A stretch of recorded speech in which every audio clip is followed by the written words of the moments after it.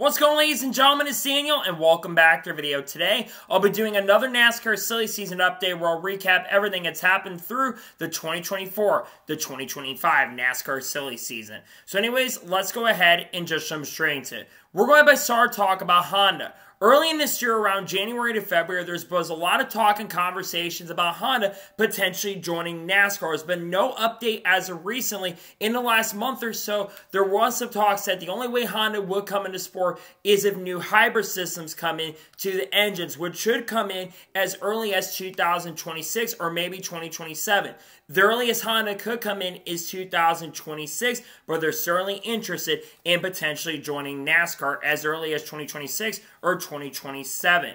Then in late February to early March, Kurt Busch teased a potential return to NASCAR. Now, Kurt Busch has also been teasing that potentially could be altogether retired at this point, and he still needs to be medically cleared to come back to the sport. But Kurt Busch has indicated that maybe he wants to make a one-off return in the future, another sport like IMSA, go to different tracks as well. But Kurt Busch seems to be a little interested in potentially returning to NASCAR as he's been at more tracks, especially as of recently. Throughout this year, there's been a lot of talk and chatter that Andretti Global could be joining NASCAR in the future. Mario Andretti very recently was on the Dale Jr. Dallas saying that Michael and him hope to be around in NASCAR in the not-so-distant future. We do know they're interested in working up with Spire Motorsports, considering that Gamebridge has a very big association with the Andretti brand, and also Spire Motorsports. There is a chance of possibly that Andretti Global could buy up Spire Motorsports altogether, and they could join NASCAR in the not-so-distant future. Then in late April to May, Matt DiBenedetto spoke about driving for Viking Motorsports around the Richmond weekend, and he's hoping to potentially be full-time with them in 2025. Matt DiBenedetto's done really solid with Viking Motorsports so far this season, and there is a chance and possibility that in the 2025 year, Matt DiBenedetto could be driving full-time for Viking Motorsports in 2025. Then in late April to early May, there began to be some rumors and rumors that JTG Daugherty Racing could be having some ownership changes in 2025. The rumor right now is that Kroger could be leaving at the end of the 2024 season and could be headed to Joe Gibbs Racing. They're looking to go over and sponsor some sponsors, potentially even Mark Truex Jr.'s impending retirement going into next year. Kroger sounds like could be leaving, and that would mean a new ownership change for Tad and Jody Geschechter as they'll be going over to Joe Gibbs Racing more than likely next season. RFK Racing has been interested in been looking to expand into the NASCAR Cup Series, and they do want to have a third team in the future, but they do need a charter for that to get done. Obviously, RFK Racing and Brad has stated recently they're not buying one of the Stewart-Haas Racing charters, but they're looking to expand in the not-so-distant future. RFK has been very successful, and they could be a team that could expand in 2025 or 2026.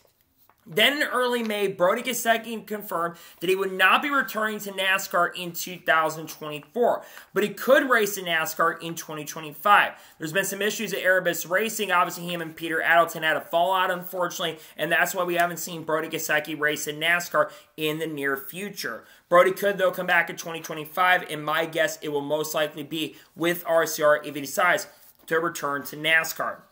Then it was announced in early May that Ricky Stenhouse Jr. has signed a 3-year contract extension with JTG Daugherty Racing to continue driving number 47 car. While it's unclear who this basically the team will be and who will be the owners of the organization, we do know for sure that Ricky Stenhouse Jr. is going to stick around and continue driving the 47 car at least through the next few years, and we'll say in the 47 car in 2025. Now let's talk about Hailie Deegan and her future in NASCAR. She's been struggling so far this year in 2024 and has not been having a good year with only 2 finishes inside the top 15 and only 4 finishes inside the top 20. She is a candidate, from what I understand, to maybe potentially be a candidate for the Haas factory team and organization, but I do think she could also stay with AM Racing. But she also could go back down to the Truck Series because she's been absolutely not having a good year so far. She's been struggling so far in 2024. Then in early May, there begins to be some indications about Hyundai potentially joining NASCAR. They're very interested along with Honda. Now, they're going to have a much tougher time getting into NASCAR considering the fact that Honda's also looking to get in, but it's going to be much tougher for them to get into sport as there are some teams that are not looking to go and switch over currently at the moment. But we could see Hyundai join the NASCAR Cup Series in the not-so-distant future. Then it was announced in early to middle May that Michael McDowell will be leaving Farmer Motorsports at the end of 2024 and joining Spire Motorsports in 2025, driving the number 71 car in a multi-year deal. He was looking for stability and looking to be there for multiple years and is getting a meager pay increase starting in 2025. He will officially head over to Spire Motorsports starting in the 2025 NASCAR Cup Series season. Now let's talk about Connor Zilisch. Connor Zilisch is going to run select NASCAR races in 2024, but he could run full-time in the Xfinity Series in 2025. Indications say it could be with Junior Motorsports, as Connor will make select starts in Xfinity with Junior Motorsports. He's been doing a really good job in the lower series. Obviously won in the LMP2 class in Sebring and also in Daytona earlier this year. He'll be looking to potentially run full-time in NASCAR potentially in 2025.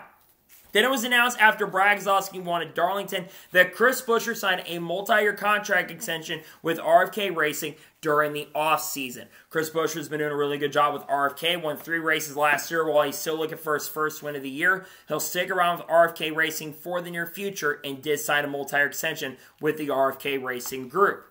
Legacy Motor Club has been interested in looking to expand, and they were one of the teams that was looking to acquire a Stewart-Haas racing charter. However, Legacy is not expecting to acquire an SHR charter, and I don't know if they're going to expand to 3 full-time cars in 2025. If they do, it will likely be with the number 84 car, but they're interested in expanding, and maybe someone like Eric Almirola could go over there in 2025. Now let's talk about Junior Motorsports. Junior Motorsports has been very interested in going cup racing over the last 4 or 5 years. However, very recently, Dale Jr. stated that they are not looking to acquire a charter currently at the moment, and they would need to basically go and either invest or bring their team up altogether.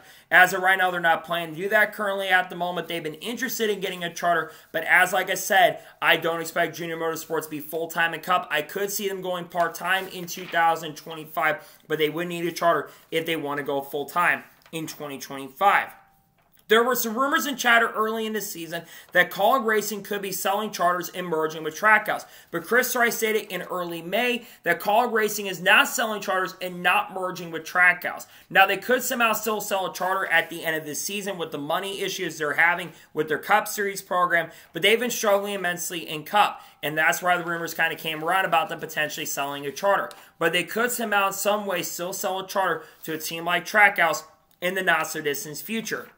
During the Coca-Cola 600 weekend, Carl Edwards spoke to the media about getting in the NASCAR Hall of Fame, and he says he's not planning to return to NASCAR to drive. However, he basically said the reason is because of commitment. However, he's not completely out of the realm of returning to NASCAR as a commentator. He says he's interested in getting in a TV booth, potentially going to NBC, potentially going to Amazon next year, or going to Fox. He really enjoyed the commentary side of things, and Carl Edwards could potentially make a comeback to NASCAR, at least in a commentary role. But right now, at this moment, Carl Edwards is not going to come back to drive, but could come back in a booth role.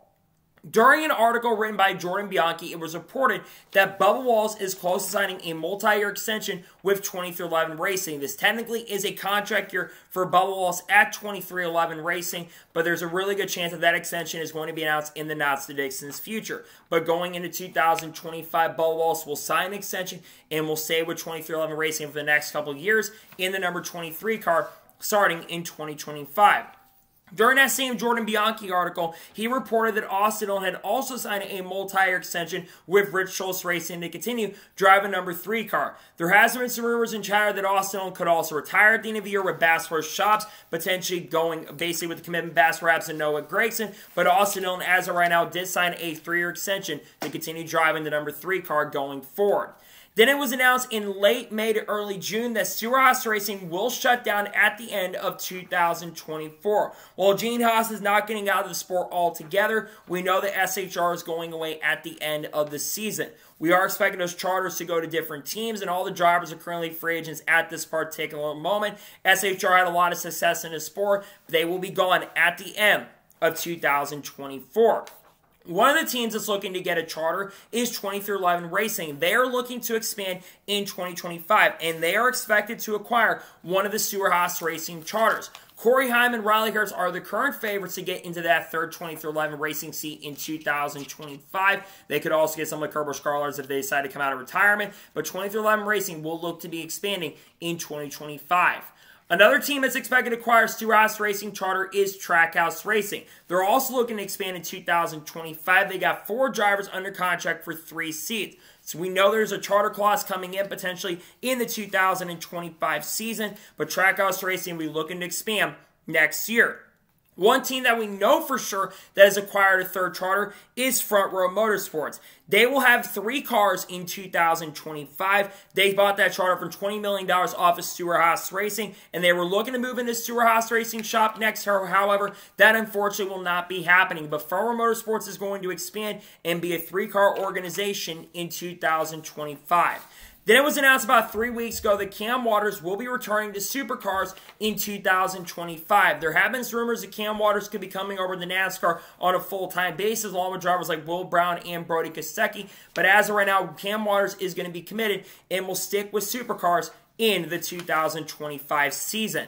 During media availabilities in early June, Joseph Newgarden said he's interested in doing the double. He wants to do the Coke 600 and the Indy 500 on the same day. Joseph Newgarden in the past has expressed interest in coming over and racing in NASCAR, and there's a chance he could do that in the not-so-distant future.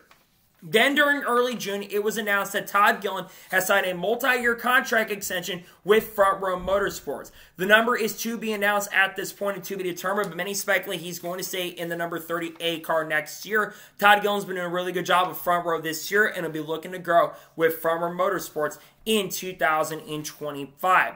Daniel Suarez spoke to Bob Pockets very recently, and it's expected that he is expected to sign a multi-year contract extension with Trackhouse Racing. While the terms are not disclosed, many are expecting it's going to be a 2 to 3 year extension. Despite not having the greatest performance over Stewart-Haas, not SHR, Trackhouse Racing recently, Daniel Suarez brings a lot of funding and a lot of sponsorship to the table, and he probably will be back with Trackhouse in 2025 in the 99 car. In an article that was released by Pockers, Chandler Smith has a rumor to potentially be joining the Cup Series in 2025. There's not a lot of rides available, however. We don't expect him to go to the 19. We also don't expect him to go over to 20 through 11. I think Legacy could be an option for Chandler Smith in 2025, but there is a chance he could move up to the Cup Series of his performance in 2025. Another driver who could move up the Cup in 2025 is Sam Mayer. And Sam Mayer expressed frustration about that. Sam Mayer wants to move up to the Cup Series in the 2025 season. He's been doing a really good job in Xfinity. Has tied for the most wins with John Hunter Nemechek in Xfinity in the last 30 races. He's been doing a really good job over Junior Motorsports. If Junior Motorsports moves up the Cup, I think he could be a prime candidate to make the jump up in 2025. Another driver that can move up is Christian Eckes. According to Bob Pockers, Christian Eckes could join the Cup Series on a part-time basis or full-time in 2025. Some indications have stated he could go to a team like Hog Racing or Rick Ware, but Christian Eckes is in the running to move up to the Cup Series in the 2025 season. His performance has been very solid overall. Could be raced against guys like Chase Elliott and Kyle Larson next year. Christian Eckes could be moving up the Cup in 2025. Now let's talk about Noah Gragson. There's been rumors and speculation that Noah Gragson could be joining Richard Childress Racing in 2025. Already mentioned Austin Dillon, but the reason he could join RCR is because of the Bass Pro Shops connection. It's expected that Bass Pro will not be back at Joe Gibbs Racing, and they're looking to be fully committed to RCR going to 2025. Now, most likely they're going to need a 3rd charter for this to happen, but Noah Gragson could in fact be headed over to Richard Childress Racing in the 2025 season. Another driver who could be moving up to the Cup Series in 2025 full-time is Shane Van Gisbergen. According to multiple reports out there, Trackhouse is in a very difficult position. They have to choose between SVG and Zane Smith.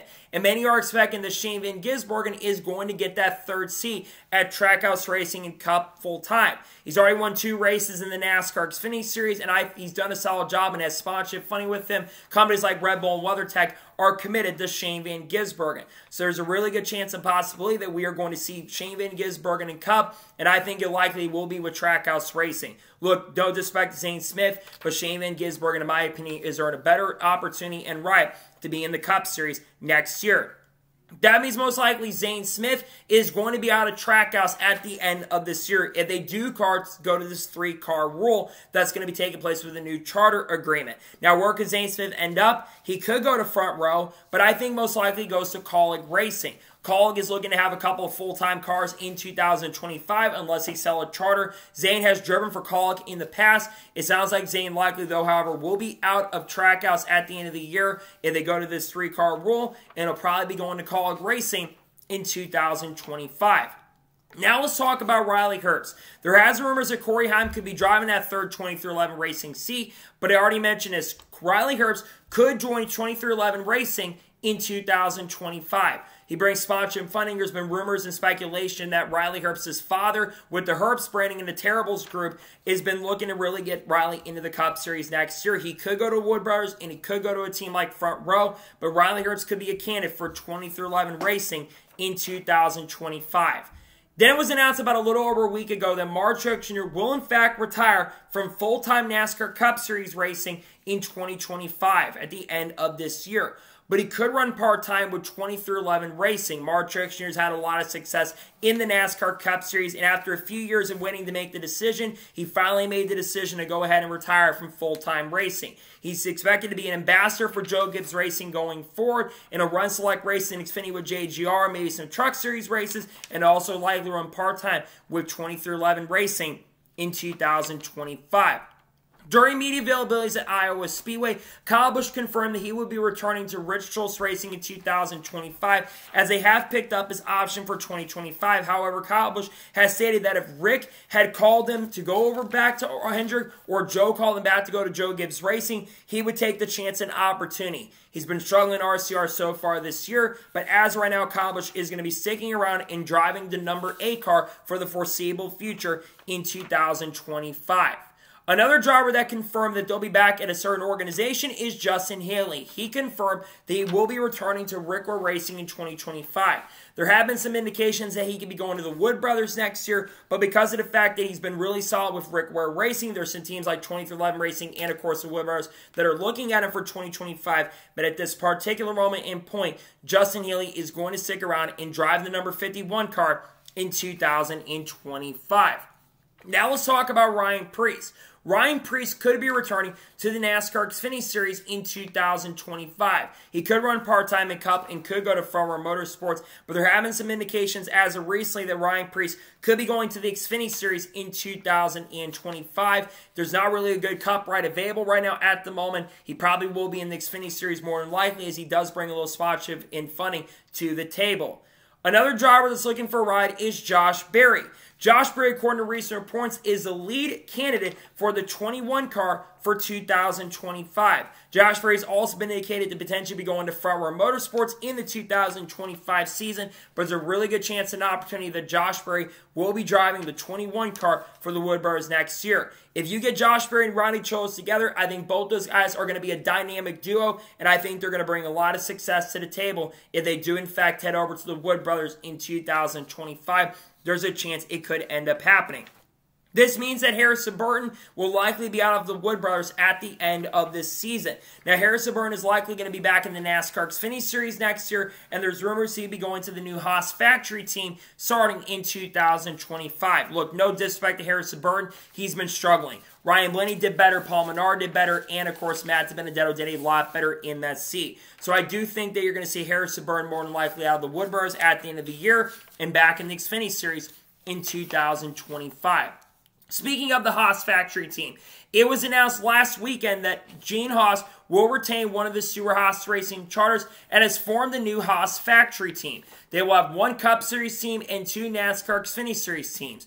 Joe Custer is going to manage the operations. They are going to stick with Ford in 2025. And Cole Custer is a current favorite to drive for their Cup Series program. It makes a lot of sense. Cole's been rumored to potentially go into Front Row Motorsports as well. But Cole Custer, if they does go Cup Racing, I think it'll be the 00. For their Xfinity program, I think there's 3 or 4 drivers who are candidates. Ryan Preece, of course, Haley Deegan, Harrison Burton, and Matt Benedetto. Most likely, I think it is going to end up being Ryan Preece and Harrison Burton next year. But we do know that Gene Haas is going to retain a charter and keep the Haas factory team going around in 2025.